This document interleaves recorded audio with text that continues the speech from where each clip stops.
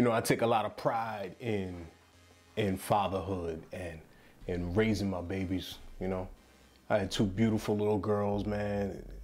They really make me proud. I mean, everywhere I go, I take them, and people always want to comment about how sweet my girls are, how polite they are. They have the best manners, and they're always so pleasant, and it really, really fills me up. And listen,